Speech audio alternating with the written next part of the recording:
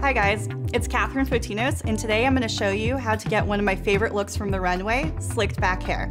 Kendall Jenner and Kim Kardashian took the look from the runway to the red carpet, and now I'm going to show you how to make it a reality.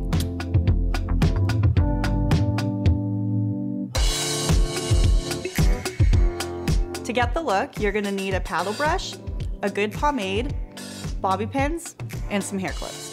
The first thing you want to do is really brush through your hair with a paddle brush. We're going to take the top layer and just clip it back. Next is the fun part. We're going to take a bit of pomade and rub it through your hands. We're going to start slicking back the sides, molding the hair to your head all the way down. Take the section behind your ear, pull all the way back, and secure it with a bobby pin. And use the second one over the top to anchor it.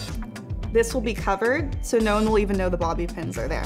The trick is to get it right where your head starts to curve, and that's where it will be hidden.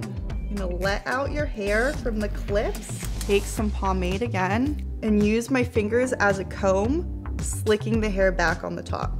To make sure that the look isn't super severe, you want to add some volume at the top, which is why I'm running my fingers through my hair and also lifting. So a little pomade, a paddle brush, and you got your slicked back hair just like Kendall Jenner and Kim Kardashian. Kendall and Kim have longer hair, but for me, with my shorter hair, having the flip at the bottom gives it a more polished, finished look.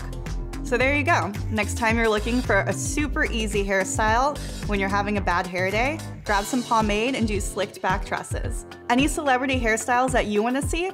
Let us know in the comments below, and don't forget to subscribe to Glam.